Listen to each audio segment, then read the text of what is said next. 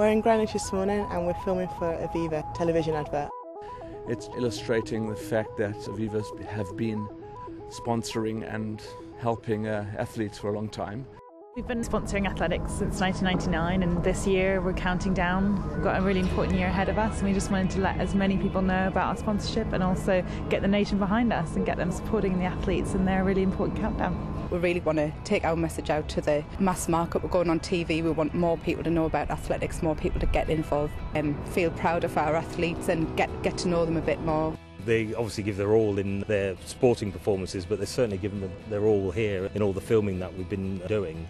One of the things which is essential to the concept of paving the way is we're illustrating it through the use of a sort of a yellow line that the athletes are running on or performing on to illustrate this sort of path that there's been helping them. That path is meant to symbolise Aviva's involvement with British athletes. I think we just want to get across that national pride. We want people to be proud of our athletes. Aviva have done a wonderful job in helping, myself and all the other GB athletes prepare. They put on a lot of races for us. The holding camps before the championships we go to are always very beneficial for us. It allows the athletes to focus on their athletics. Being able to be acclimatised in an environment which is similar to where you'd be competing, as an athlete is kind of crucial. We've always been there supporting athletes, whether it's funding preparation camps and really making sure that athletes have got the tools they need to prepare to be their best, or generally just being their number one fan. We're really supportive and really proud of our athletes and we'll be there waving flags and singing songs and cheering their names when it comes to that all important moment.